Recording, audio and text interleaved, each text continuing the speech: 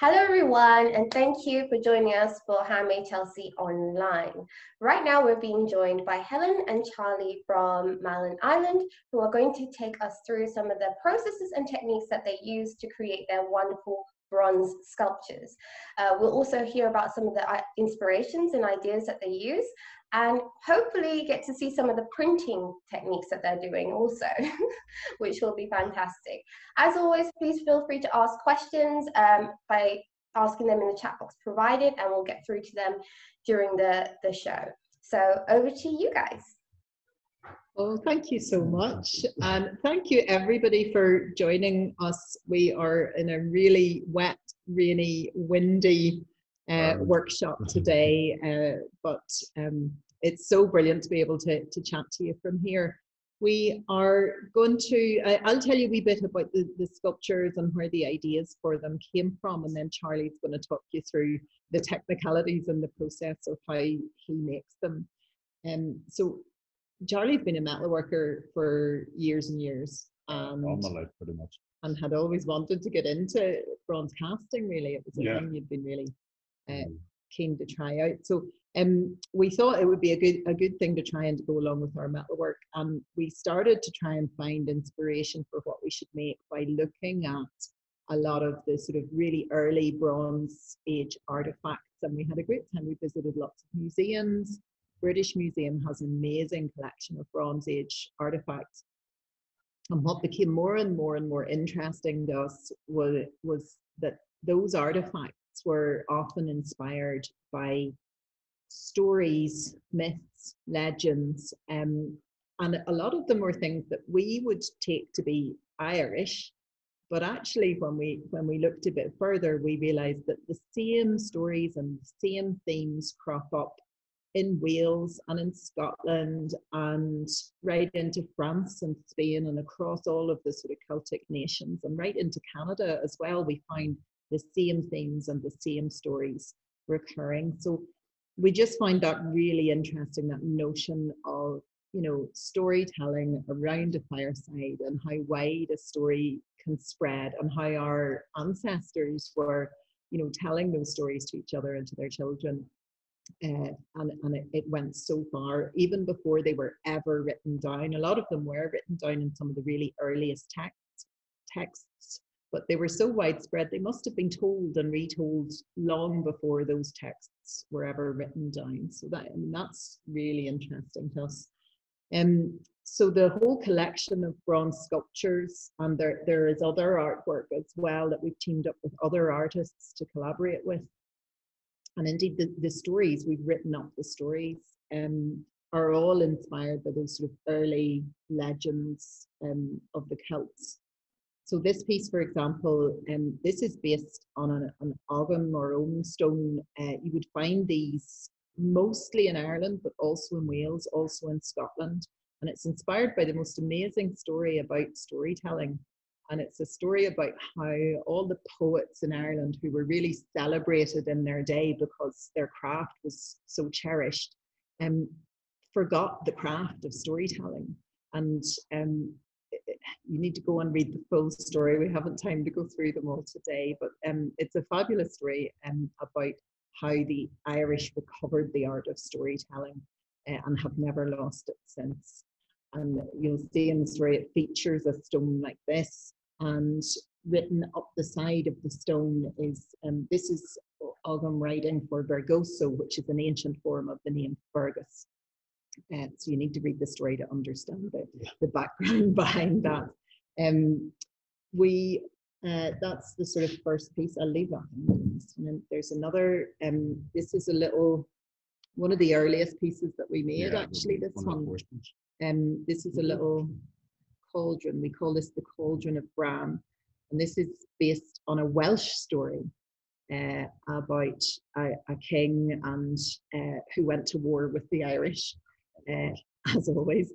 And this, it's polished on the inside, and it's very hard to see on camera, but there are little etchings around this band here, which took a long time to do.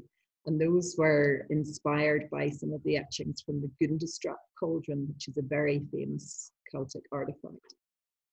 So that's the Welsh cauldron. And the story of that cauldron is, in the legend, it was a cauldron that could restore health and bring people back to life. And we also have, again, an early piece called The Salmon of Knowledge. And this is based on a story about Finn McCool. Now, a lot of people, especially if you're Scottish, you will know the story of Finn McCool, the giant. And it's heavily connected with the Giant's Causeway here in Northern Ireland. And there's lots of legends about Finn McCool. He was a real giant in Celtic mythology, and there's lots and lots of stories written about him. But this is actually from one about his childhood and how he got all his wisdom from a salmon. And depending on where you read the story, the salmon lived in possibly the River Boyne or possibly the River Bush, or there's a lot of places that claim that story. This piece is based on the story of Niamh and Oisin and the fairy horse which emerged out of the sea to carry Oisin off to the land of Tirnag, the land beyond the sea. So that's the collection, and for each of the pieces there are artworks by an artist called David Rooney, an Irish artist, and by Claire, who happens to be my sister and also a very talented artist.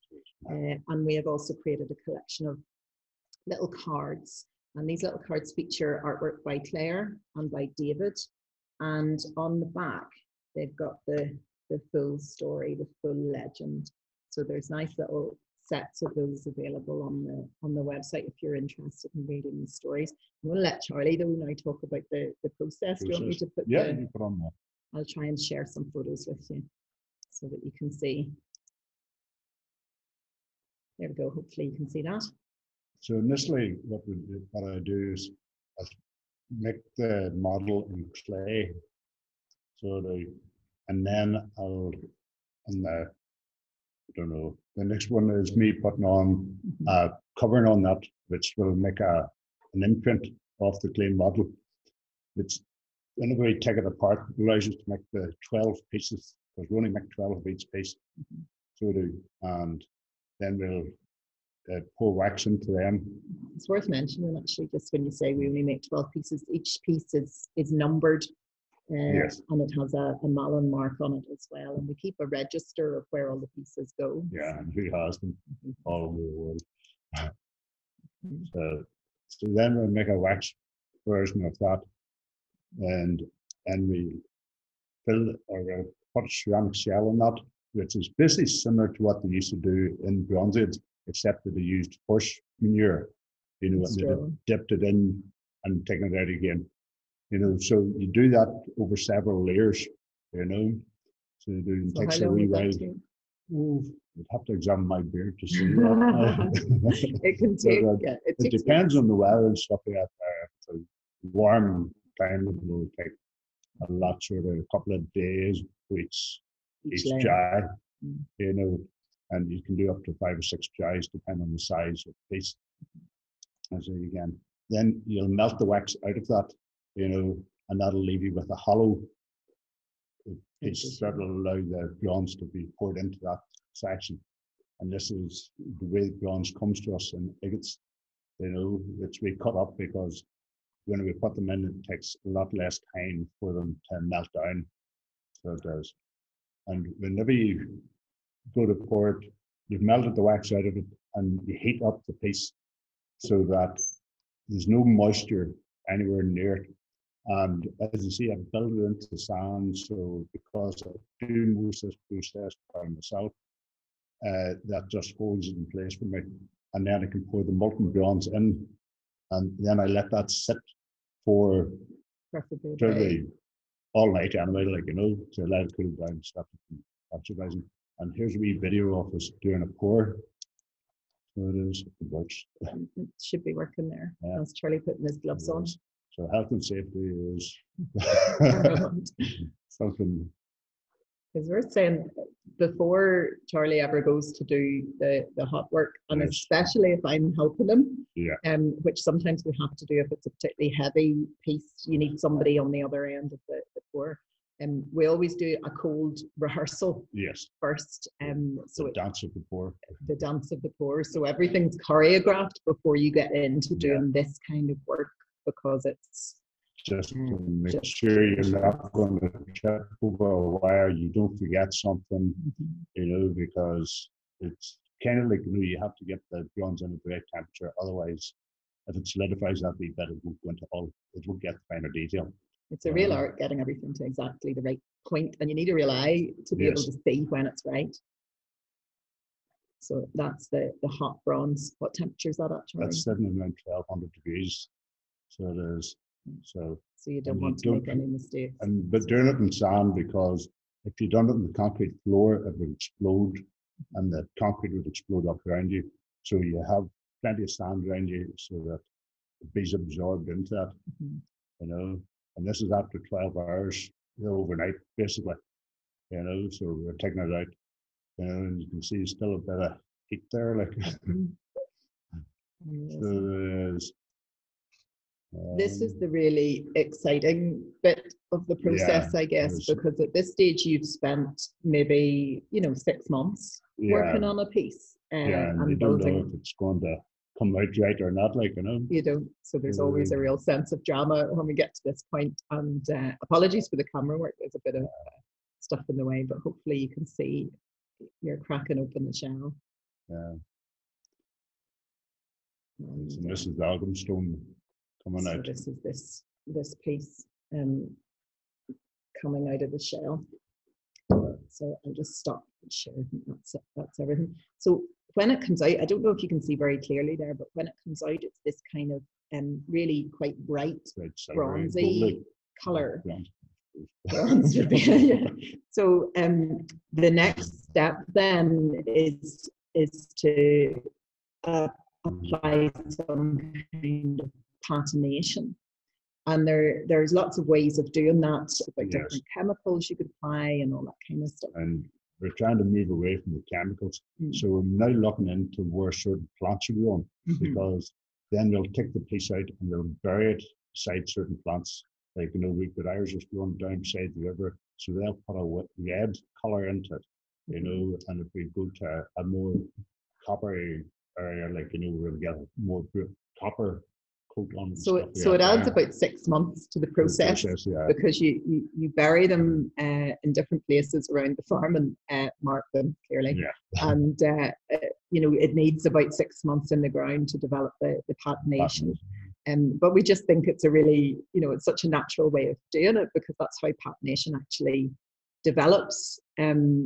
So we have done that with this one was done that way. And once it comes up, we can use beeswax, or we make our own polish actually from linseed and beeswax, which when we apply that, then that's it sealed, so the patination will stay on it at that point. So I think that's the whole process covered, isn't it? I think so. We'd love some questions. Yeah, I mean, I personally have some questions. That's fascinating. What a long process. Wow. It is, yeah. So you said some of the pieces take 6 months to create? At least. That's probably a minimum, actually. Yeah, for some of the stuff, can do. We have these little napkin rings we've been working on, for example, which we made from gorse. It's from the big branches in the gorse tree. And they just take forever, because you have to cut the piece and cut the middle out of it, and you know, there's a whole lot of a lot of learning in it, because then it'll crack on you and you have to start again, and then, you know, there's so many fragile stages to the process that, you know, where things can go wrong. And I was bringing up a wax shell today and broke the tail off one of the sands. Actually, speaking of the shells, we have a guest asking, what was the shell made of? What is it made of? It's called malachite. So it's like a grain. So we use that.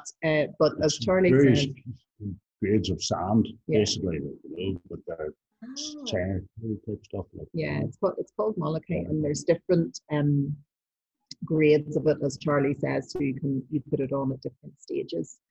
But as Charlie was saying, in the Bronze Age, it would have been horse manure and straw was what would have to make the shells. So we haven't tried that.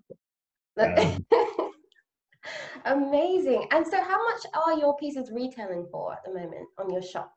Yeah, well, they vary from, I mean, I think we're probably the widest ranging price range in the whole show, because they vary from, it's £10 for a set of 4 of the cards, Right. which have all the stories on the back. Uh-huh. I think the sort of top end is the horse, which is 1,850. Brilliant. Wow, that is actually fascinating. Well, so I mean, what would you say is your favorite piece? I know that I hate asking artists that, but I am curious. You can say yours first, Charlie, and then I'll say mine. What is my favorite piece? I'll say my first while Charlie's thinking about it, will I? Yeah.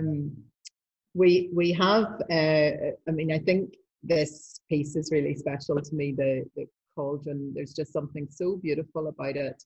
And it's, I don't know if you can see very well, it's really highly polished on the inside. So it kind of glows in the light, which I think is really beautiful. And it actually makes the most gorgeous sound, which is, because it is like a little bell in some way. So I really love this piece, and the band around it and everything. That's one of my favorites. I did love as well, Charlie had made a really beautiful hair, which was a beautiful piece as well. But as we were saying, we only make 12. It's a really small limited edition. So those are sold out now. So we have to work on a different piece now to replace those. My favorite piece was the raven, but we've sold out of it as well. You know, but the horse now would be mine. The horse is beautiful. Yeah.